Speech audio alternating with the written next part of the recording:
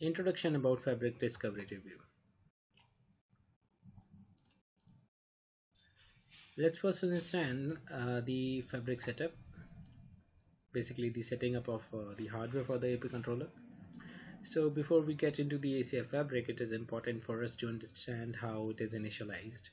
All the AP controllers are basically based on Cisco's UCS C220 M3 or M4 servers. At your screen, you are watching at the console for the same server. Before setting up APIC controller, we need to initialize the hardware as well. Here we are configuring the CIMC IP, which is basically the remote management IP for the rack mount server. This helps us get into the console, or you can say the APIC console, remotely, even when the APIC GUI is not available for some reason. During the boot process, we see this page where you need to press F8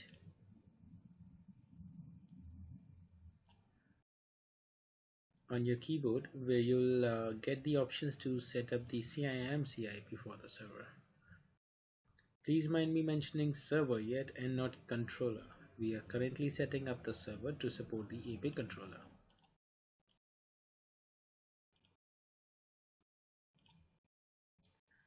This screen basically opens when you press F8 on the previous screen. We do not have to alter any other settings than the ones in the red box.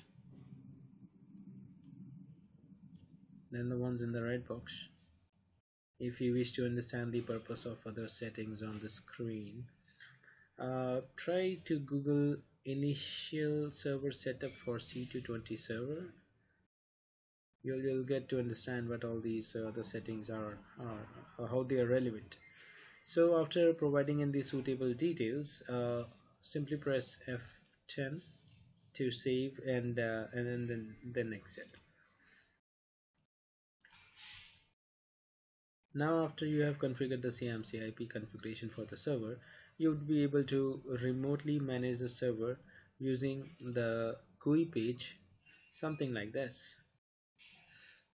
I won't go into details for all the tabs for this GUI, as it is not relevant for now in regard to ACI Fabric initialization.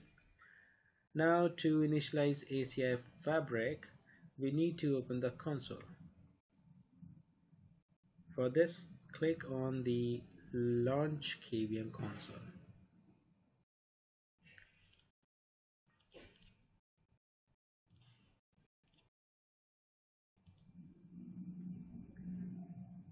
The Fabric initial setup script. After launching the KVM console, you'll see the following screen. Here, all the configurations are already put in to show you what all we need to know during the Fabric initialization. So it will basically ask us the following details. Okay, number 1, fabric name. This is the name for this fabric, and this is relevant when you have multiple ACI fabrics, so that you could make sure to use a name which will help you distinguish your different fabrics. Then second comes the fabric ID. This is more or less the same thing as the fabric name, just a distinguishing name than the other fabrics. Number 3, number of active controllers in the fabric.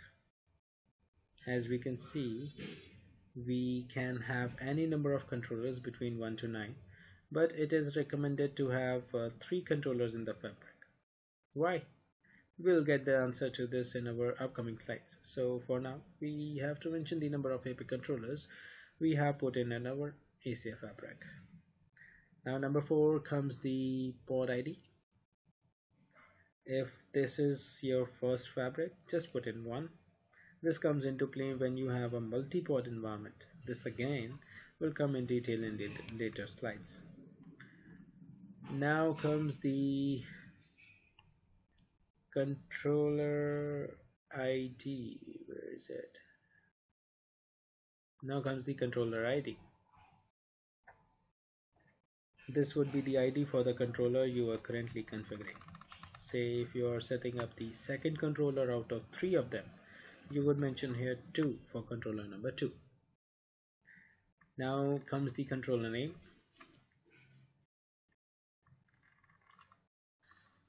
This again is somewhat same as the IG that we discussed above. So for second controller you can name it like APIC 2 or as per your suitability to easier understand the ACI APIC DC location in your enterprise infrastructure.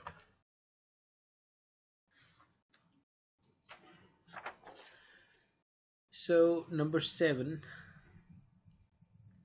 here it asks for the address pool for the TAP addresses, and this TAP,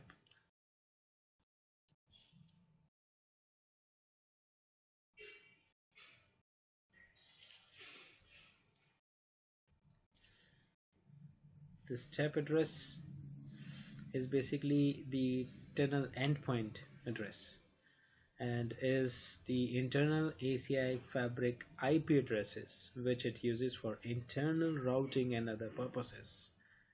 These are used with the VXLAN setup inside the fabric. We will understand this deeper in our later chapters.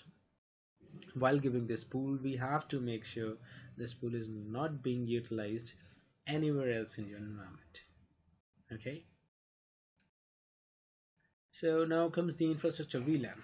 This is again for internal VLAN communication. We only need this one VLAN as it would be used with VXLAN to scale better.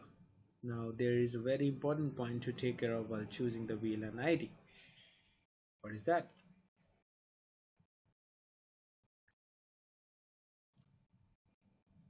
If you are using a Cisco UCS solution for servers within your environment, which might be connecting to ACI APIC directly or indirectly, you may want to take care of not using VLAN 3968 to 4047, as this range of VLANs is also reserved for internal uses for UCS.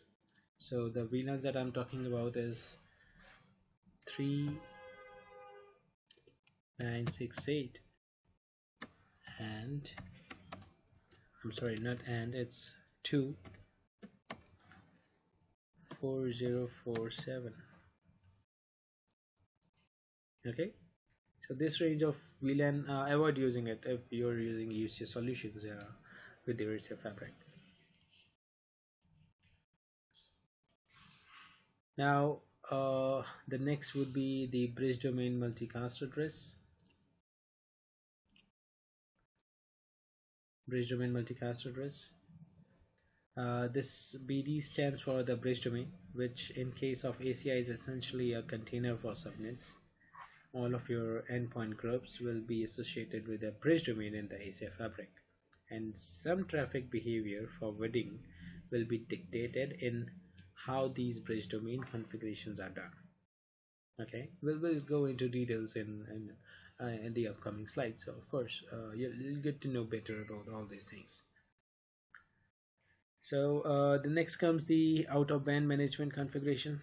The out of band management is pretty simple, and you have probably configured this type of thing dozens of times. So out of band simply means that it's not in the ACI fabric but using outside network, likely a dedicated management network. You can use in-band management as well if you like. For this you need an IP address, default gateway, and speed specifications. That's it. And speed specifications which usually be auto to full duplex. Then you need to enter the strong password, which would be later used under under admin tab to log in into the Fabric GUI.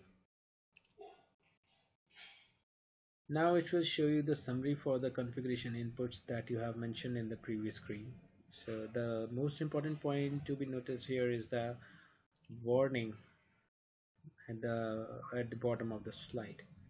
It says that whatever you have configured till now cannot be changed later. The setup is permanent until or unless completely wiped off. In the slide, I have simply summarized quick points that have already been described earlier. So just take a minute and pause the video and just go through the summary points till now.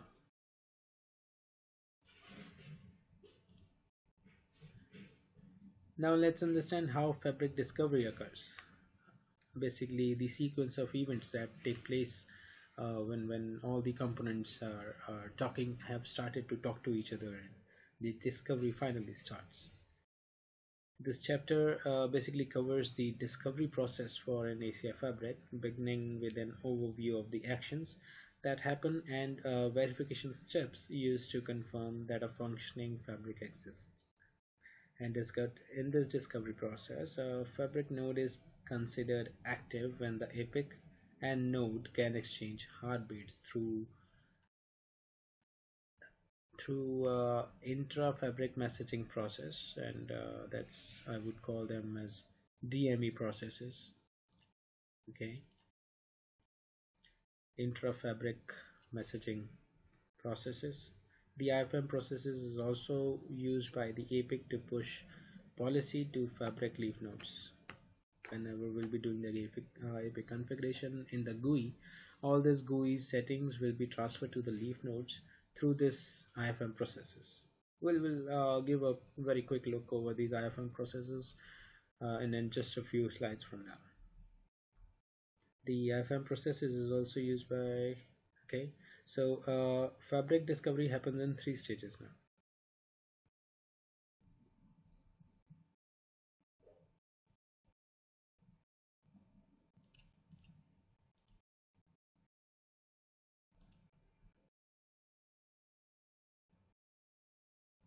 The leaf node directly connected to the APIC is discovered at the first stage.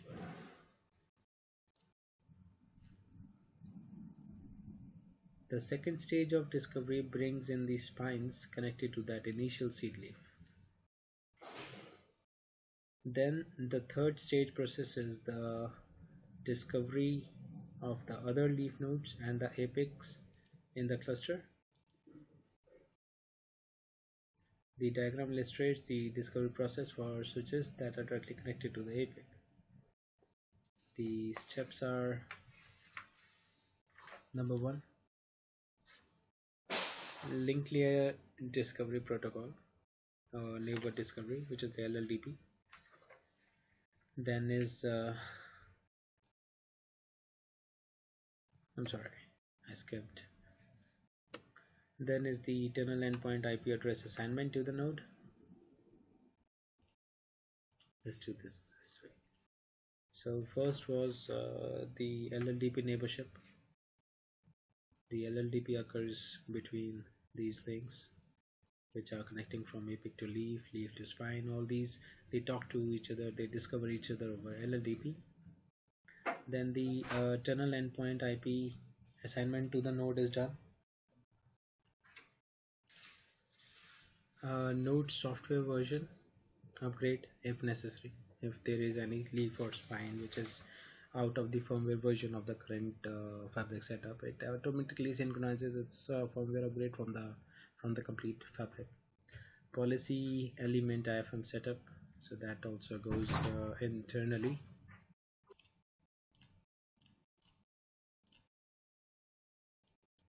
Now let's see and understand the step-by-step fabric discovery process that you could see in the GUI.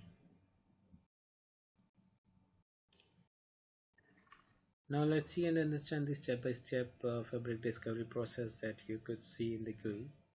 First, the fabric is discovered with leaf, which is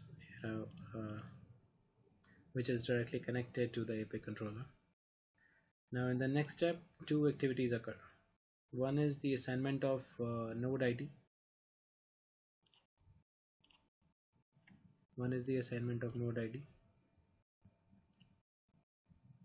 Node name, and tap address to the leaf, along with the discovery of 2 other spines.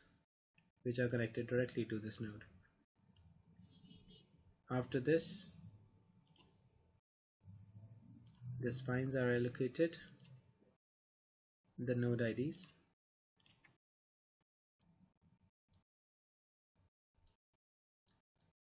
the node names, and their respective TAP addresses from the TAP pool that we have given initialization during the initialization process, along with the discovery of the other two leaf switches through those spines.